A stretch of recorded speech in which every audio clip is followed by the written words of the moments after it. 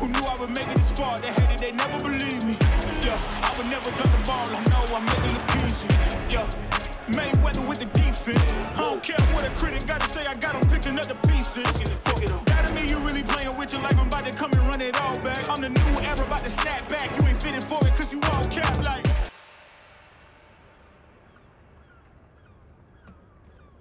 So we're in Plymouth, Nigel. Where are we going? Where are we heading at the moment? Just driving next to the water, basically, really. Not really going anywhere yet. How are you enjoying Plymouth? What's life like down here? It's beautiful. Nice and quiet, playing a lot of games and just, yeah, enjoying myself with my team and all the people around me. It's just really nice out here because it's right next to the beach. You can just go for walks. It's like the views you get are really nice. So. What is it like when you sort of go out on loan spells and having to like move across the country at such short notice? You know, you might find out with a couple of days' notice where you're going to be going out to, and is that quite daunting? Is it something you've got used to now as a player? Yeah, I've got used to it because I did it last year as well, really last minute. Yeah, but that was back to Holland, but this time went to the other side of the country basically. When I went back home, I had my parents and they could help me out with stuff, but now it was just me sorting stuff out, and like I got to help me really well with it. So I don't mind moving because I like to see other places, and yeah, I'm just enjoying it, playing football. Well, credit to our scouting department as ever at those youth levels. They're always looking worldwide for the best talent available. In different circumstances, players can become available for many different reasons. They identified Nigel as being a potential target and were able to do the deal with PSV. Really as simple as that. Came over obviously pre-Brexit when that sort of recruitment could take place. And that's how he ends up joining our system. He is good on the ball, he sees a pass. Like him to be tidier with his passing and his decision making. Can be a little bit sloppy at times with some of his execution, but he's brave and he's strong. He's very good aerially. His aerial battle stats were very good last year in Eredivisie. Very eager to learn, very eager, very self-aware as well. Happy to criticise his own performances, no delusions from his perspective as to how he's played. He's very quick, he's got a bit of that Dutch calmness on the ball. So if you can mix the two, the best of the British with the best of the Dutch, he's got a really good chance to be a top player. How did the move for Nigel to come here from the Wolves Academy on loan, how did that move come about? So Matt Jackson and myself are good friends from Everton, our Everton days together. And we have a regular dialogue about all the Wolves players really that possibly could be attractive to Argyle. And he mentioned Nigel. We then did our due diligence, watched some videos, did some research about his character, and it was a no-brainer really. Having been at Fortuna Sittard last year and had that Eredivisie exposure as a young centre-back was excellent for him, puts him well ahead of the curve for players of his age group throughout the world really, and certainly throughout Europe in those top leagues. Talked about him needing some English league exposure, the type of environment that would be good for him. Obviously we try and filter the type of club that the players go to. Thought Plymouth was going to be an excellent opportunity for him in terms of the size of the club. I've got good personal contacts with staff down there. I know the coaching culture, so it's a really good fit. As well as it being a good experience for Wolves, obviously, it has to be a good experience for us. So we don't just take young players because we're doing Matt Jackson or whoever a favour. It's got to be good for Plymouth Argyle, and that fit has been very good so far. The education for those young players, we want them to have different experiences. I mean, great crowds down there, so you have that big club pressure at Plymouth, which is great. He has to go and prove himself. He was certainly not going there with any guarantees of playing, but his form and his ability have got him in the team, and he's getting a great experience. Do you feel settled in now? Does it feel like home here? It does, because like we've got a really good group of players. Everyone gets along really well. We've got a mixture of like young people and or like older people, and I think it's like a really good team. Everyone gets along, so yeah, I'm settled in. Nigel has settled in really well. He's playing some really good football, which I guess is the most important thing of all. But he seems to have got himself attached to 4 or 5 other similar age young players that we have here at Argyle, and they seem to be having a great time on and off the field. Do you ever get like recognised and stopped out and about in Plymouth? Yeah, we do. Like if we go out with all the boys just for some food, we always get recognised, and because it's only like Plymouth is really the only club around here, so like everyone supports and watches Plymouth all the time. So, what is something nice? I just accept it.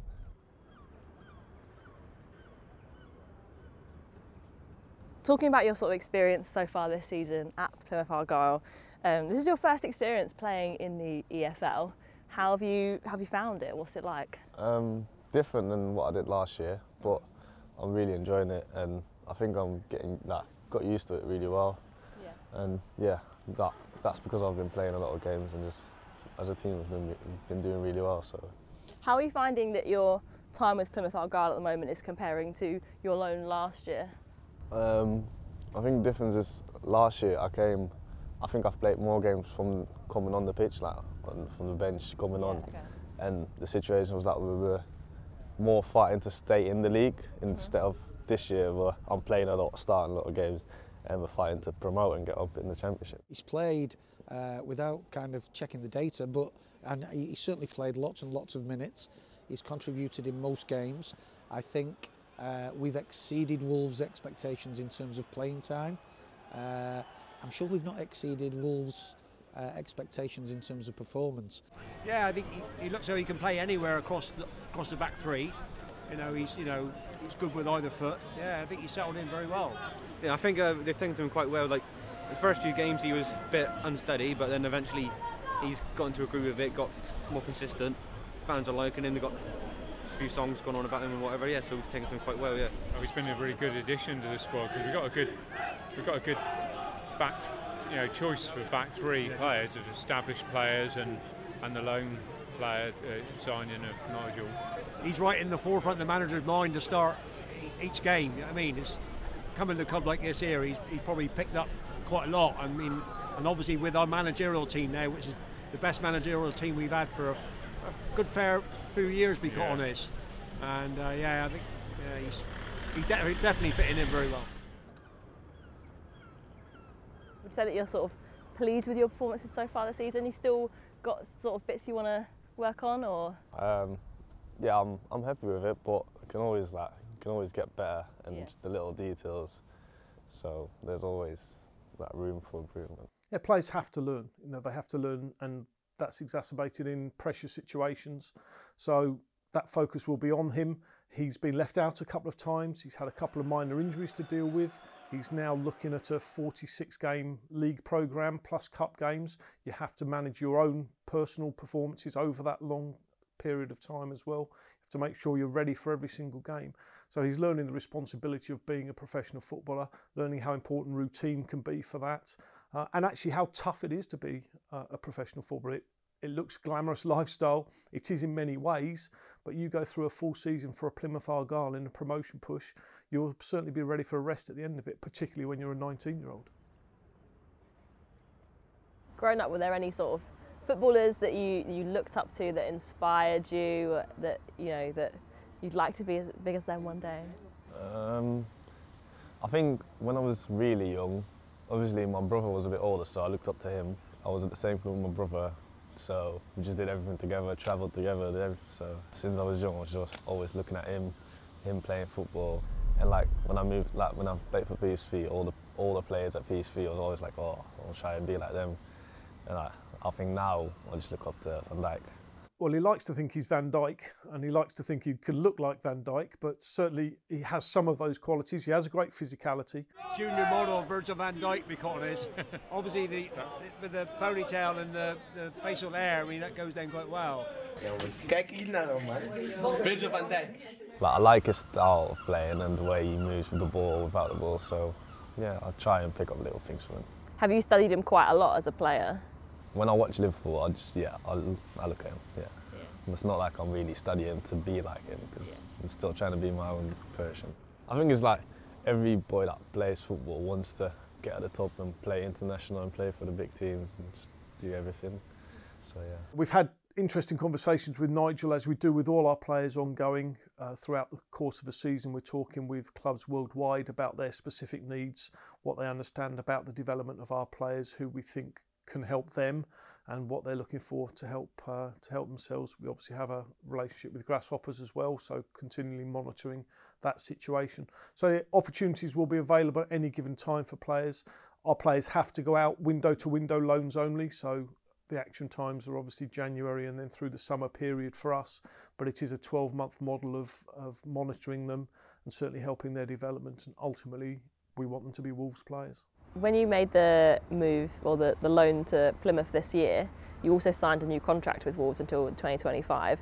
Do you have maybe shorter term or like aspirations in the next few years? You said you'd like to get into the Wolves first team. Like, what are you sort of in these next few years hoping to achieve with Wolves? I just see it like season to season, that every season I'll come back to Wolves for pre-season and just try and show myself and hope to get that kind of picked to be more around the first team and like get my chances, and if I get my chances I'll try and take them.